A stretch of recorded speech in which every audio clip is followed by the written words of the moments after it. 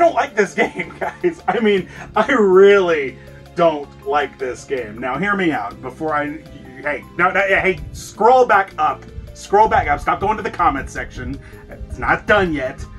Just because I don't like this game doesn't mean that I have a problem with people that do like this game. Hey, if you like this game, that's great. I'm glad it reached you and spoke to you in a way that made you feel whatever it is you could have possibly felt. But that's not why we're here. Tell me, Gene, what did you think of it? That was alright. This is the most recent Mothership title in the Tales of series until next year's Tales of Arise comes out. So let's see what interesting facts are in this one. Anyway, guys, look, I have my reasons for not liking this game, but that's really not the point right now. This is a fact video where everything is supposed to be objective and opinions go out the window. We're here to only tell you what is important, and that is the facts. We are the BrotherhoodOfGaming.com, and these are the top 10 facts about Tales of Berseria. Number 10. It's a prequel to Tales of Zestiria. Following the example of Tales of Fantasia and Tales of Symphonia, Tales of Berseria is a distant prequel to the previous game, Tales of Zestiria. Both games share loose connections to each other, just like with the previous two titles. Berseria takes place in the Holy Midgand Empire, which is a powerful ruling country.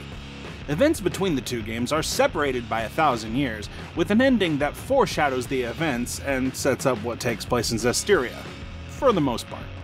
However, Zestiria and Berseria were not made at the same time, as Berseria did not start development until fall of 2014, right after Zestiria was completed. As you play the game, you will receive several hints of the connection between the two. Thanks to the distance and the timeline between them, you do not have to play the first game in order to play Berseria to understand what's going on. Both games are capable of standing on their own. So, like with Fantasia and Symphonia, the connection is there, if you want to look for it, but overall, they are still both independent adventures. Number 9. Hideo Baba did not return as producer. As Tales of Berseria was still considered a part of the 20th anniversary of the Tales series, many familiar faces returned for the development of this game. Examples include Yoshimasa Tanaka, Motoi Sakuraba, Matsumi Inomata, and Kozuku Fujishima, among others. But one notable change was that Hideo Baba did not return as producer. Filling in his shoes was Yasuhiro Fukaya. He explained in an interview that Hideo was promoted to overseer of the entire franchise. So with Hideo no longer in the producer's chair, Berseria would have a few major changes to it as compared to other games. For Hideo himself, however, his time as the one in charge of the series would not last long, as he would leave Namco Bandai in 2017. He would then join Square Enix as the president of a brand new studio. His first game was to be known as Project Prelude Rune, which he would also serve as producer. Unfortunately, this game would be cancelled, and Baba would leave Square Enix in 2019 due to a change in management policies. Number 8. It has a lead female character due to demands in the West. Now, Mila did come first, but technically speaking, Tales of Berseria's Velvet Crowe would be the Tales series' first solo female protagonist. Originally kind and family-centric, she would suffer greatly due to the events of the Scarlet Night and be transformed to rage-filled woman out for revenge. Now, Mila and Tales of Zestiria would help open the door for Velvet, as she did become very popular with the Tales fandom. But a big reason for Berseria having a solo female protagonist was due to the demands for more female representation coming from the West. If you have not noticed, over the past few years there has been a bit of a culture war, especially here in the States. Many people have been demanding more lead female characters in video games. Yeah, because apparently we've never had those before. So through these requests, Velvet was born. But even still, there were still complaints as many felt her costume was too revealing. Yasuhiro Fukaya tried to explain that there was a reason for the way she was dressed, and that the players would find out why as they played through the game. It's a bullshit reason, but it's there. But hey, there's just no pleasing some people. Number 7. The battle system is called the Liberation LMBS. Designed by Totsuro Udo, The linear motion battle system in this game would retain that smooth transition to battle similar to Zestiria, as well as reusing the blast gauge. But there were quite a few new changes along the way. In addition to the default free run and freely rotating camera, you can also assign multiple arts to the face buttons. This allows different arts to be linked together for various combinations, making it feel even more like a fighting game. The number of combos you can perform all depends on the soul gauge. Once the soul gauge is filled up, the character can perform their break soul. With this, characters can use their special action, which are widely different from each other, as well as other abilities. On top of that, the LMBS has a mechanic called the Switch Blast. This can allow a controlled character to switch with another who is not on the battlefield. This will let the summoned character perform their own special unique art. Number 6. It features nods to earlier entries in the series.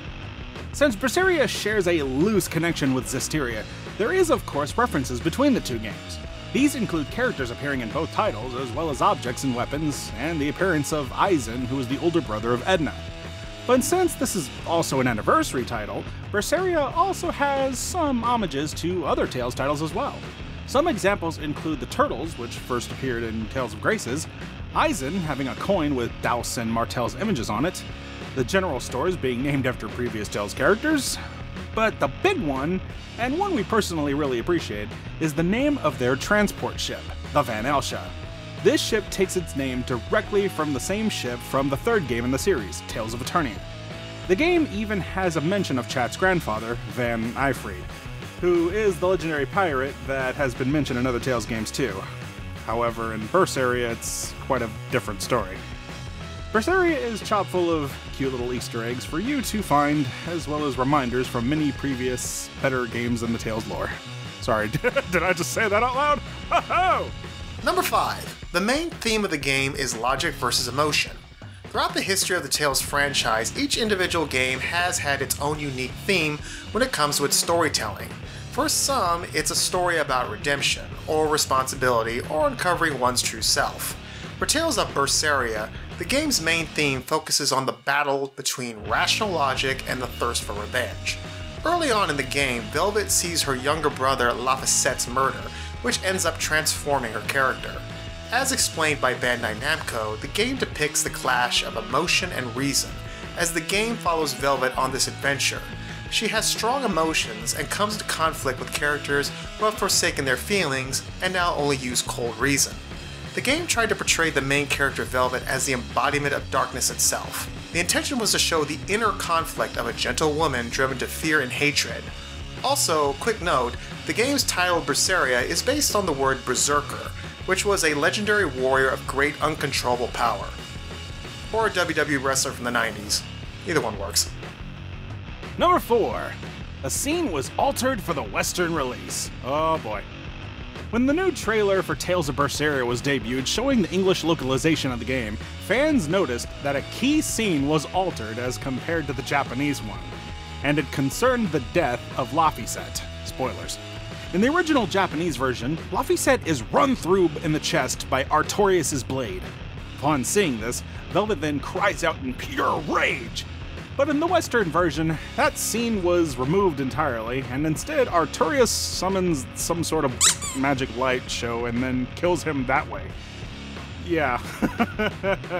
On a personal note, this new scene was pretty lame. The original one was so violent and visceral, and because of it, you really felt for Velvet. But this new scene was really toned down. Bandai Namco explained that this was done to maintain the teen rating.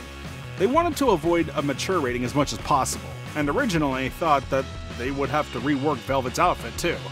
But instead, for Western audiences, at least seeing a child get sacrificed was decided just to be too shocking. So that adjustment was unfortunately made. Number 3. The theme song Burn was performed by the band Flow. For Berseria, a high-octane theme song was produced for it entitled Burn. This song was performed by Flow, and was used as both the main theme of the game and for the anime Tales of Zestiria, The Cross. Established in 1998, Flow was a rock band signed by Sony Music Japan's Kyo/Un music label. They are a 5-piece band that consists of 2 vocalists, a bassist, a drummer, and a guitarist. As of 2019, they have released 34 singles and 11 studio albums. Along the way, the group has produced songs that have been used in quite a few animes, such as Naruto and Eureka 7. In the realm of video games, they performed the famous Cha-La Head Cha-La, which was used in Dragon Ball Z, Battle of Z, and Dragon Ball Xenoverse.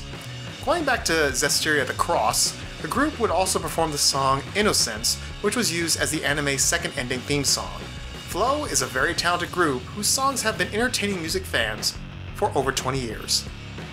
Number 2. It was the final Tales game for the 7th generation of consoles. When Tales of Berseria was developed, the decision was to release the game for both the PlayStation 3 and the PlayStation 4. But even though it was coming out on the newer console, it was still primarily developed for the PlayStation 3. While first developed for that system, the team would upconvert it, and a great deal of effort was put into the technical side, like with the frame rate. They announced that the game would be 60 frames per second smooth, and scene and battle, ensuring that the whole game would be a smooth experience on the PS4. Despite that, however, the game still felt handcuffed to its older PS3 roots, especially when comparing it to other PS4 games. They still made it available for the PlayStation 3 in Japan, as many gamers there still played the majority of their console games at the time on that system. But Bandai Namco also made it clear that this would be the final Tales game that would appear on that format, as they believe it was time for them to let go of the past and move forward. Meanwhile, Western audiences would only have access to the PlayStation 4 version when it was released. And number 1, the game would go on to sell over 1 million copies. When Berseria was first released in Japan, the game would sell a total of 249,723 copies in its first week on both the PS3 and PS4. This figure accounted for 87% of the game's initial shipment. When it was all said and done, this game would go on to sell over 1 million copies. Now at first that does look rather impressive, but considering that it took a long time to get to that number, it was still considered a bit of a disappointment. Some blame the poor reception of Tales of Zestiria for this, as many may not have been eager to purchase a game set in that world. Others noticed that later editions of the Tales games were slipping, suggesting that interest in the series was starting to wane. Tales of Berseria was received better on the whole as far as critics and fans go. Now, we admit we feel a little bit differently about this game as compared to other Tales fans, but hey, at the end of the day, to each their own. Honestly, beginning with Tales of Graces, you could really see a change in the Tales fandom, as these new games were given a ton of criticism. While we were happy to receive these games, many of the later ones would inspire some very mixed feelings, and may be responsible for the current divides within the fandom. But no matter how you feel about them, each of these games do offer something different. Hopefully, there are Tales games out there that will appeal to your personal tastes as a gamer. And that's our list. Make sure to leave a like and comment down below.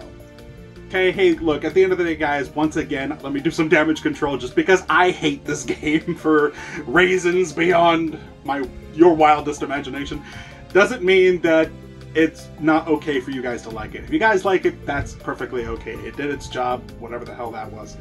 So, my god, guys, can you believe it? We have actually done 16 whole episodes of the Tales of Fact videos? I mean, we did one for every Mothership game in the series. Holy hell! Yay us!